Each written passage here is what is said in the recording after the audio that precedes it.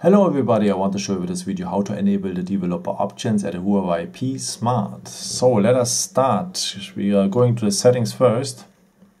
Then we need to scroll down to System. So and then our next point is About Phone.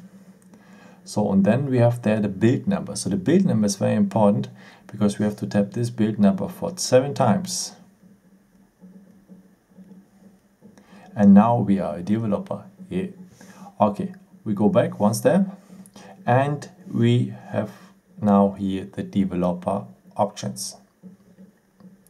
So now you're able maybe to enable the USB debugging or the stay awake mode.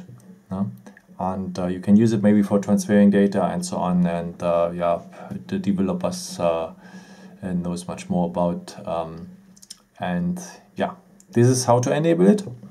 And if you want to go back, just go in the circle, as you know, and you're back on the desktop. I hope I could help you with this video and answer a question. Maybe if you want, you can give me a thumbs up or leave me a nice comment. It's always helpful for my videos.